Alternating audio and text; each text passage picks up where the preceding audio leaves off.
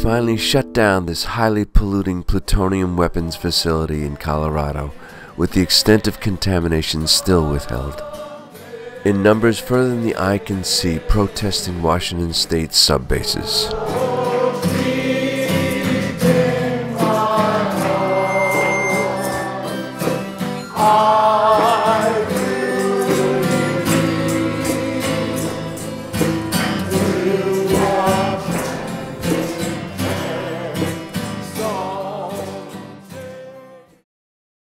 They call it the Nuclear Corridor, 1,000 missile silos scattered over many thousands of square miles of our land. In each cluster here there are hundreds. Each red dot represents from a couple to 15 missile silos. You have to get out there to appreciate the size, the scope of this vast program. It includes the expenditure of billions of dollars. Over 100,000 contractor employees at the missile sites have worked more than 50 million man-days since ground was first broken. A cross-section of industry must mingle with a cross-section of skills in a way not equaled in any previous undertaking. Behind the fencing and up close, the small hatch doors are barely visible. Launcher doors weighing 40 tons each.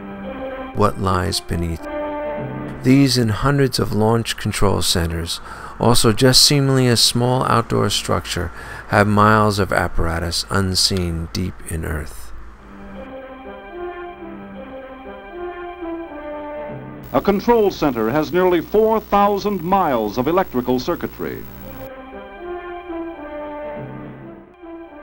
Meanwhile, through the decades, hundreds of groups of brave, dedicated citizens have continued practicing an aware presence, witnessing so we may be informed, gathering in prayer, and keeping vigilance with the hopes others of us might awake someday.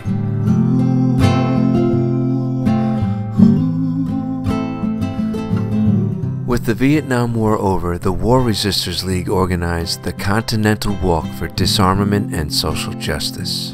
It called for the shifting of economic priorities away from militarism and toward meeting domestic and global human needs. They marched from California to our capital, covered 8,000 miles over 10 months through 34 states.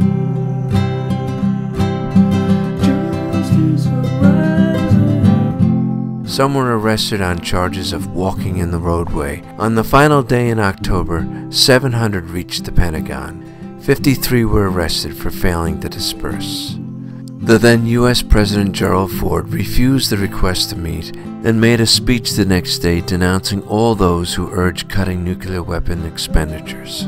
Joining in organizing was the Fellowship of Reconciliation, the American Friends Service Committee, the Southern Christian Leadership Conference, the Catholic Peace Fellowship, clergy and laity concerned, SANE, and the Women's International League for Peace and Freedom.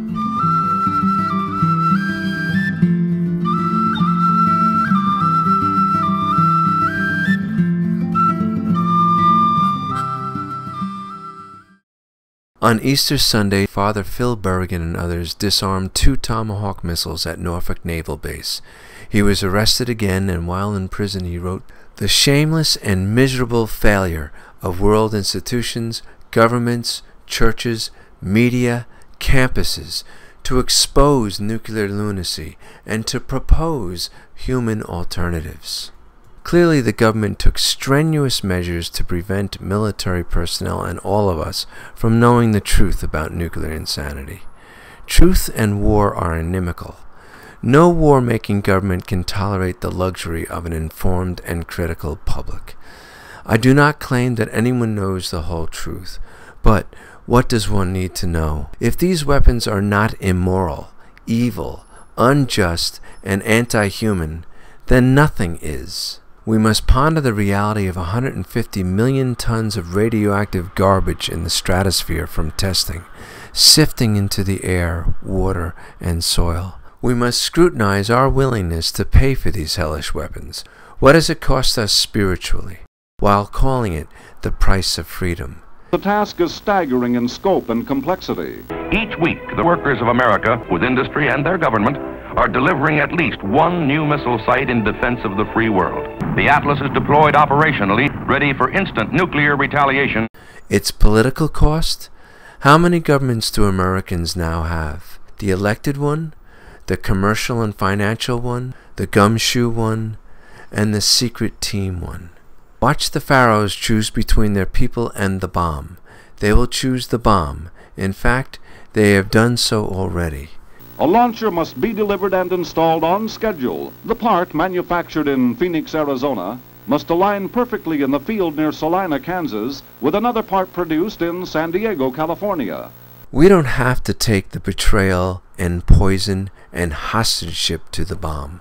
We can raise our voices, invest our bodies in a huge, resounding, unequivocal public no and a sacred yes to life. Several years earlier, may we do something to prevent that which would cause nuclear ash.